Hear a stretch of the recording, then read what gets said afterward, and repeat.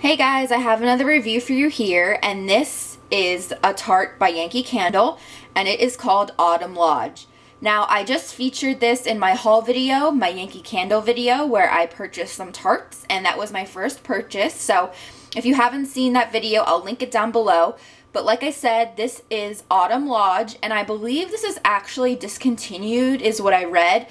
But they did have tons of tarts there. And I bought them for 50 cents each, so that was really awesome. And this is what the sticker looks like on the tart. That's what it looked like. And then when I peeled the tart out of the plastic, I just stuck the label on a plastic bag. So if I decide to pop the tart out, I can, you know, have the label ready for it. But anyway, let me try to describe the scent for you because this is something so unique to my scent palette.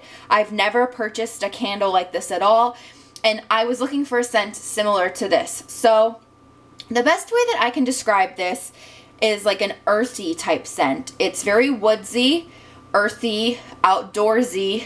I wouldn't say dirty, but it smells like old wood, but it's not like a burnt wood. It's not like a barbecue. It's more of like a fresh tree scent, like a fresh tree wood. I've read some reviews about it, and because as far as my knowledge, I've tried to look up scent descriptions from Yankee and I can't find any, so I don't know, or ingredients should I say. But I've read some other reviews and people say it smells like tobacco and leather.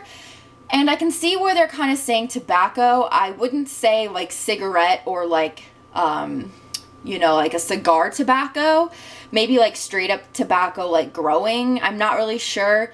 But this is just something that I really enjoy. And also it's not too manly. So that's really nice too. But the best way I could describe it is, like I said before, an earthy scent that has like a woodsy, like fresh tree, but not like a smoking tree. So I guess that's pretty much all I can say. I really do like this tart, Autumn Lodge, and I would consider purchasing it again.